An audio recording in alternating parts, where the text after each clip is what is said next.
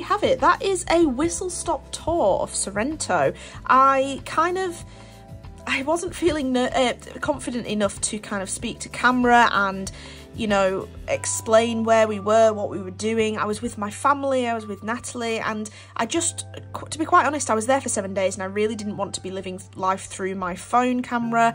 I just wanted to enjoy myself, and so I took the odd clip here and there and hoped that it would come together to a cohesive vlog. It turns out it was 5 minutes, so you've had a real whistle-stop tour of Sorrento. We started off on the plane, kind of flying over the Alps and all the beautiful scenery. We then went on a coach ride for about an hour and a half from Naples airport to Sorrento. We got to see all of the beautiful sights, highly recommend that. We were driving past Mount Vesuvius, we were driving past Pompeii. We kind of went along the coast all the way down to Sorrento, which was fantastic. Then we hit Sorrento and we went through the beautiful little streets which you saw that are just jam-packed full of people, but it didn't feel overly busy. It was like little market streets, and it felt really nice to kind of just meander down and look through things. And we definitely brought back a lot more souvenirs than I ever thought we would. It was not like tat type of souvenirs, it was a lot of useful things like really beautiful pottery and limoncello-y things and all sorts. We definitely drank our fair share of limoncello whilst we were there, and we ate all of the wonderful food, and it was just fantastic. We went to Pompeii and we explored Pompeii ruins, which were a lot bigger and more well preserved than I thought they ever would have been. We then, you know, we went to a little lagoon to swim, which was really beautiful and really, really remote. That was kind of the last day. And then we explored all the churches. Oh, and we also went up a gondola, as you saw, those really lovely vast shots of the sea and Vesuvius and all of that beautiful landscape was actually up a massive gondola. We went up, I think it was, I've got it written down in here, it was over 1,092 meters, I think, high gondola. On the way up I was so travel sick that I didn't know what to do with myself, and then on the way back down I was absolutely fine. I was able to film and do all of that sort of stuff, but it was fantastic. I highly recommend Sorrento. It is such a beautiful place.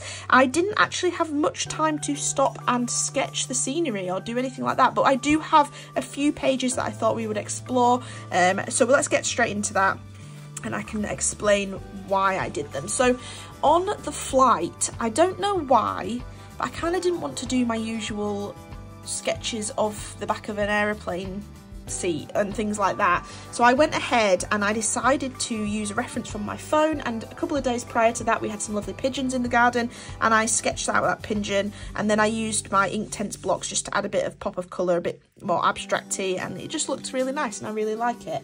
Let me bring it up a bit closer for you. Yeah, I liked it. I think I preferred the sketch before I added the colour, but anyway, so then on to the more themed things. You saw this in the video as well. This was sitting on the Grand Marina, Marina Grande in Sorrento. It's their old marina, not their new one, and we sat on the edge of a pier having a limoncello spritz and looking up at the beautiful scenery, and I really tried to be better at picking out one building and one focal point, and that's what I did here. It's not actually a finished piece. I'm not sure I ever will finish it. I quite like this kind of rustic half-finished look that I did this whilst I was there in Sorrento, and was able to sit there and just experience that, and that's what we did here. And I used again my Inktense blocks to do a wash, and then I used my polychromos pencils just to add that colour and that texture from that. Then, like I mentioned, we went up the gondola, so I could not resist and I had to do the gondola. I used my Winsor & Newton pigment markers that we chose the colours for, and funnily enough, these are none of the colours that we actually chose when we did that artwork in the video a couple of weeks back. This actually ended up being none of the colours we chose, and luckily I brought them and it was the perfect colour for the gondola. And then I stuck on the gondola ticket because I thought that was a really nice little memory to have of that trip. It was very, very good, highly recommend. It was beautiful, yeah, 1,092 metres to the summit, and then there were either a 45-minute walk or a 25-minute walk to go and see the different sites and the panoramic views that you could get from the top there. And then, like I mentioned, I ate so much beautiful food.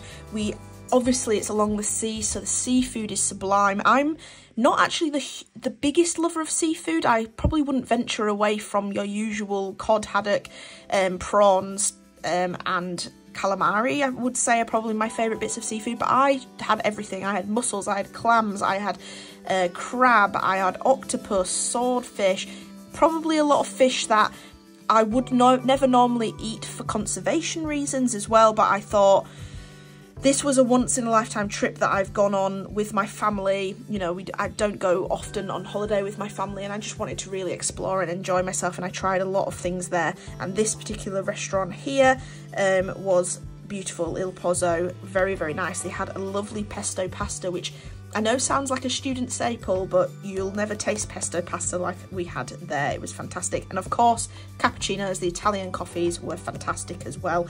And this is the Marina Grande kind of insignia for that marina. I thought it was really beautiful little logo.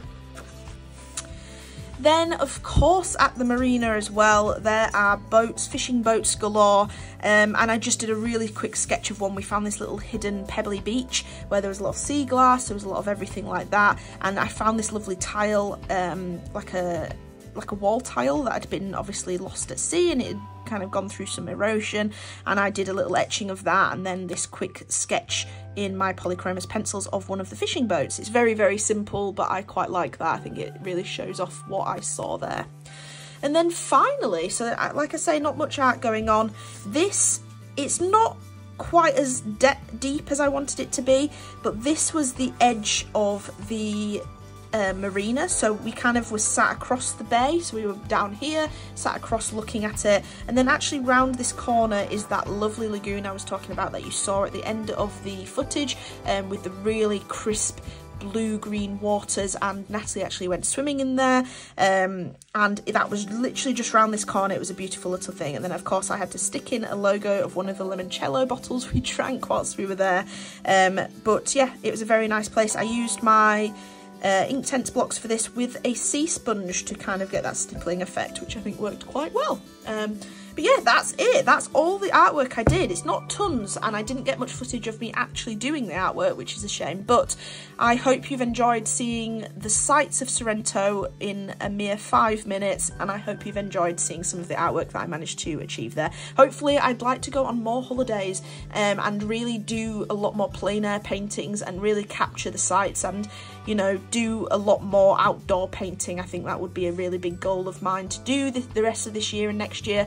And I hope you join me along with that. So if you're new here, please consider subscribing. It would mean a lot. And drop me a comment if you've enjoyed the sites. If you've been to Sorrento yourselves, let me know where you enjoyed to visit yourself and whether you'd consider going there as well. So thank you very much for watching. I hope you've enjoyed this video, and I'll see you in the next one. Goodbye.